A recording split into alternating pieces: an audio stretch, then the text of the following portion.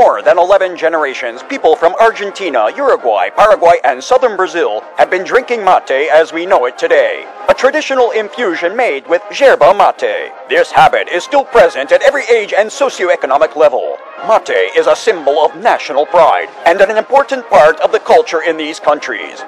It is so important that the market volume of yerba mate is very similar to that of the SSDs. Mate's consumption frequency doubles that of the SSDs. At the same time, it is consumed on different consumption occasions, avoiding cannibalization. It has a similar channel mix to our core business, but it is executed in different gondolas. We were stepping into a non-system friendly category with the need of an alternative business model including a co-packer and limited DME investments. We faced the challenge of entering a very traditional category that remains static and where consumers stay loyal to their chosen brands with stable market shares for major players. 71% of consumers state they wouldn't try another yerba mate that is not their brand. Besides, current brand communications have little differentiation between them, and they are always anchored in their heritage and traditional values.